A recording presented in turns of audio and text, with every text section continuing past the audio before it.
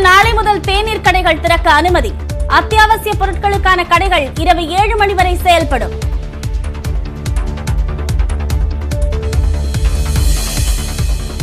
நெடுஞ்சாலைகளில் 24 மணி நேரமும் பெட்ரோல் விற்பனை நிலையங்கள் செயல்படும். 33% பணியாளர்களுடன் தனியார் நிறுவனங்கள் இயங்கவும் அனுமதி.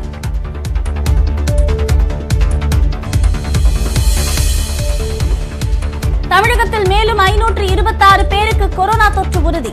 4 பேர் உயிரிழந்ததால் ஒட்டுமொத்த உயிரிழப்பு 44ஆக அதிகரிப்பு.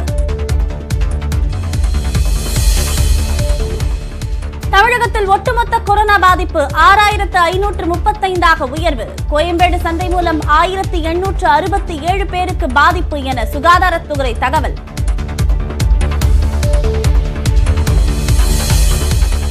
கொரோனா பாதிப்பு அதிகமுள்ள மாநிலங்களுக்கு சுகாதார நிபுணர் குழுவை அனுப்ப மத்திய அரசு முடிவு. தமிழகம், ஆந்திரா உள்பட 10 மாநிலங்களில் ஆய்வு செய்ய உள்ளதாக தகவல்.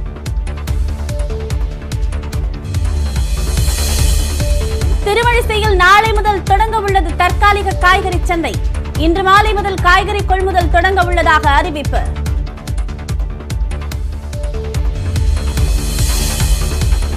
மலேசியாவில் இருந்து சிறப்பு விமானம் மூலம் தாயகம் திரும்பிய 177 தமிழர்கள்.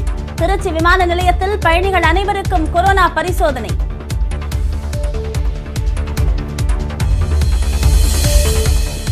இந்தியாவில் 60,000-ஐ நெருங்குகிறது கொரோனா பாதிப்பு எண்ணிக்கை. மகாராஷ்டிராவில் ஒரே நாளில் 48 பேர் உயிரிழப்பு.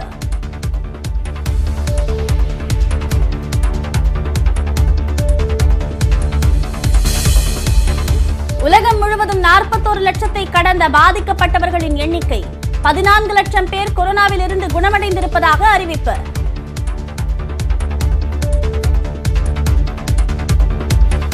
தமிழகத்தில் நாளை முதல் தேநீர் கடைகளை திறக்க அனுமதி அளிக்கப்பட்டது.